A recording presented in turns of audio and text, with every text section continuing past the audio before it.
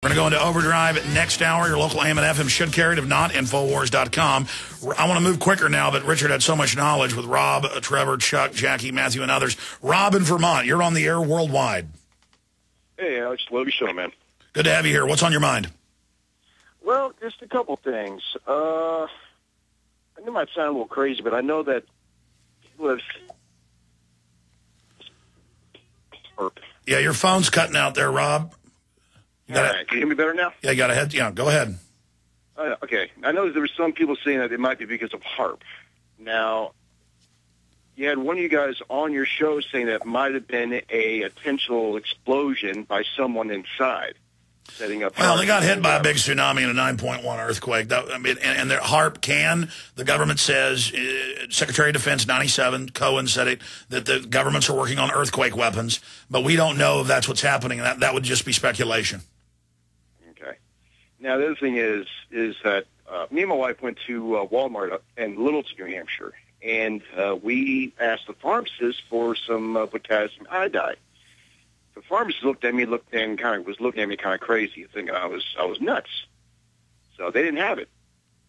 So I went to ones here in town. Nobody's got it.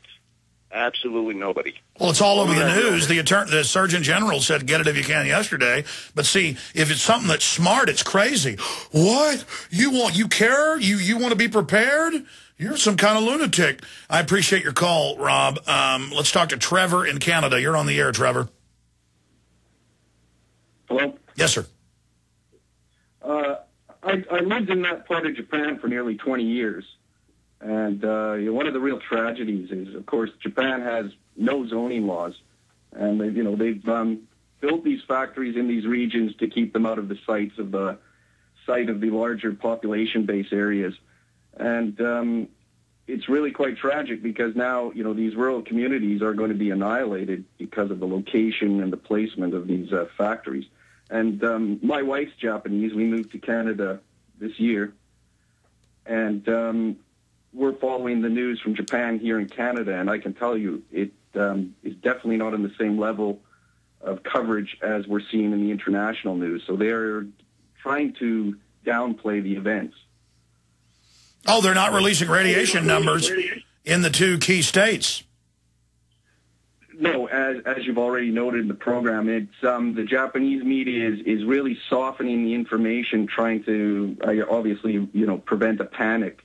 Again, it's for well, it's to prevent the government from getting in trouble. And what do you think is going to happen here when U.S. designed reactors are involved?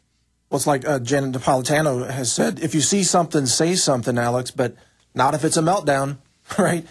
I mean, where's the honest reporting on that? Her slogan. Well, we've tried to call those see something, say something numbers. They never call back. They don't answer. It's all fake. Of course. It's all about paranoia, not trusting each other. But your caller makes a good point here about the agriculture base of Japan. Japan right now is so dependent on imported food right now. And with this disaster, its agricultural capacity is going to be reduced even further, creating less food security for Well, what happened in Ukraine is they just kept still growing on the crops. Radioactive food. And then the people die of cancer. Exactly. And the globalists are pleased. That's coming. Anything else, Trevor? Unless you want to know more about the area specifically, because I know it intimately, but no, that about covers it, sir. Well, stay there. Let's do a minute or so with you on the other side, giving us little tips on the area of Fukushima there in northeast Japan. Then we'll talk to Chuck, Jackie, Matthew, and then we're going to break down some of the other big cover-ups going on. Stay with us. Shotgun with us for at least another 30 minutes. I'm going to get into some of the other news that hasn't been covered in the Middle East, the economy, the police state, recap some of the latest developments with the unfolding disaster and cover-up in Japan with the radiation coming our way. But we're taking your phone calls right now. Trevor in Canada was going to give us a few more tips because he lived in that area of Japan, just moved to Canada with his Japanese wife in the last year, and you were going to give us some tips about the area. Go ahead, sir. It's a very rural part of Japan, to the point they don't even have a major highway system connecting that Fukushima area yet. They've just started to build into that region, and that's one of the things that's delaying the relief efforts.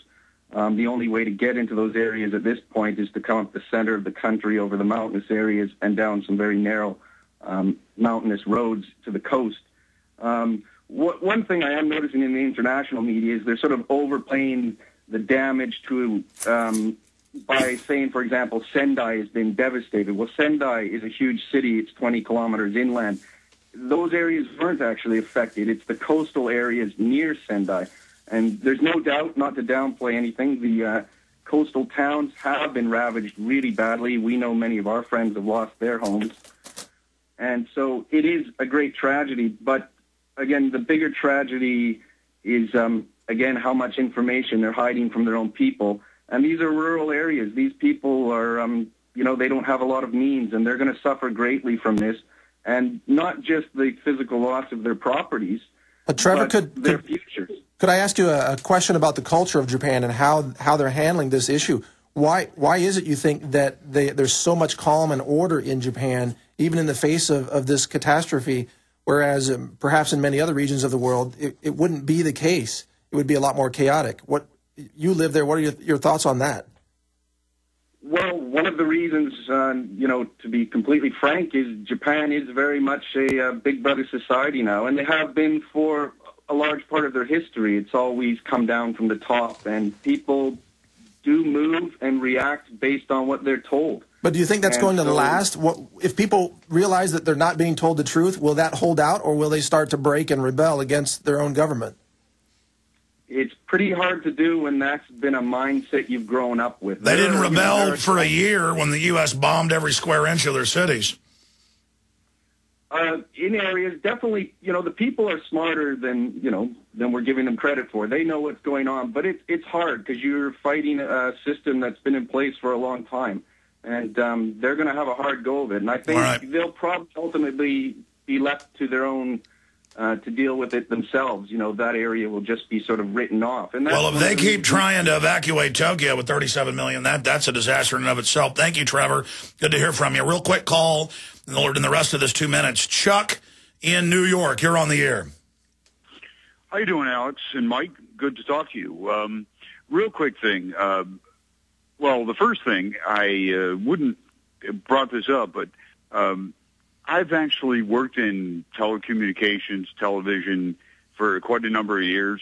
They've had an internet kill switch, and they've had numerous ways, including a black box in every transmitter and cable system that's in this country. Yeah, no, that's true. They're just now getting us ready for its use now.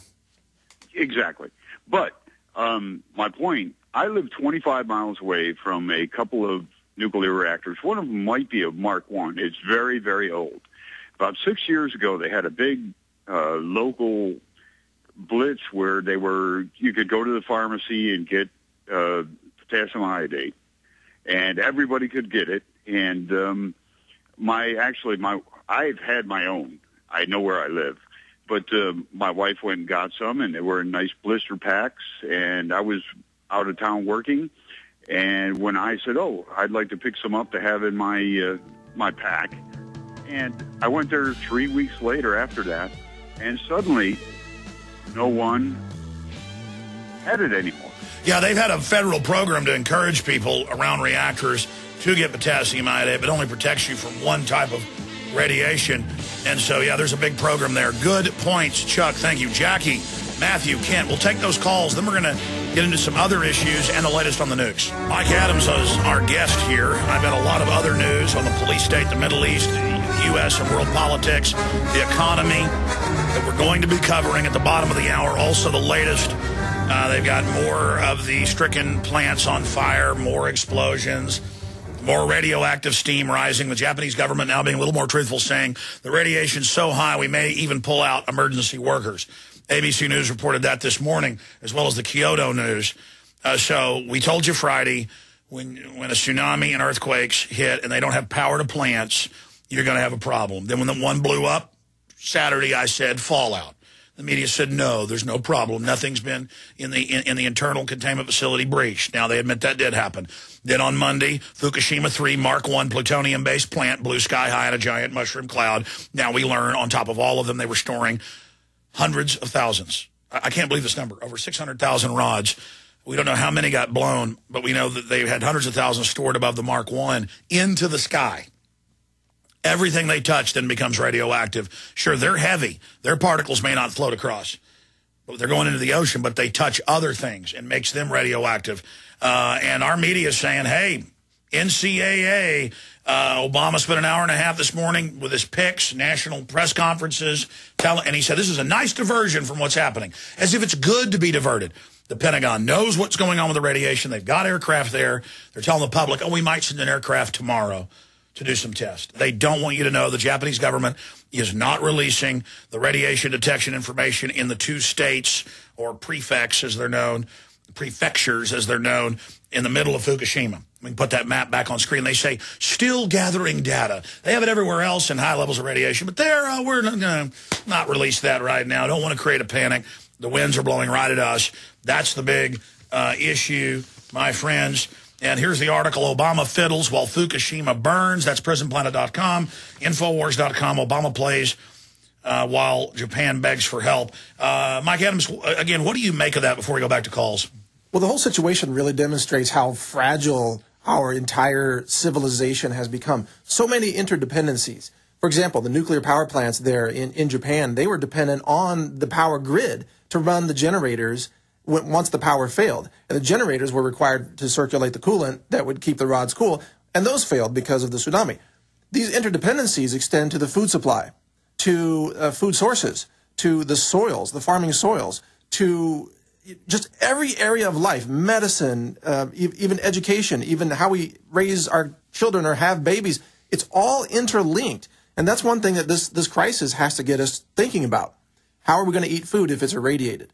How are the Japanese people going to survive if they can't use a huge portion of their country for the next 10 centuries? And anytime people come up with reasonable, sustainable ideas that are local, the feds block it, just like all over the world, not just here in the U.S. Federal governments, central governments will give you a tax incentive to put solar in, but only hook it into the larger grid. That's right. And then they won't come out and give you an inspection most of the time if it's your own solar.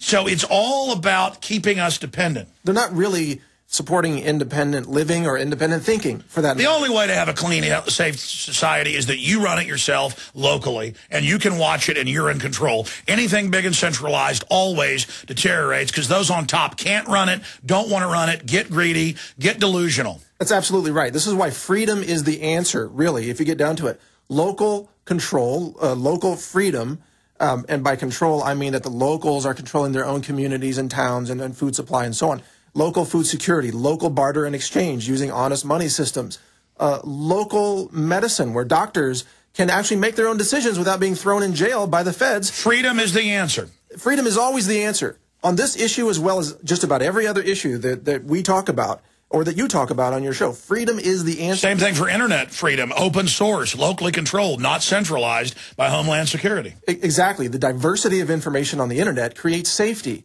because it gives people more options of where they can get information. If we didn't have an internet, they'd be telling us no one was hurt and there was no radiation. Right. Think about it. If this were 1985 and we didn't have the internet, this would be a completely different story.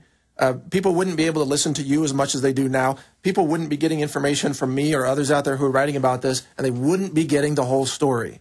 They'd be getting the government version, which is sterilized and watered down and engineered to create a specific spin message with a design, with an intention that people won't panic and won't pay attention and won't stress the supply lines by getting prepared, for example. We're going to talk more about that. And you know what?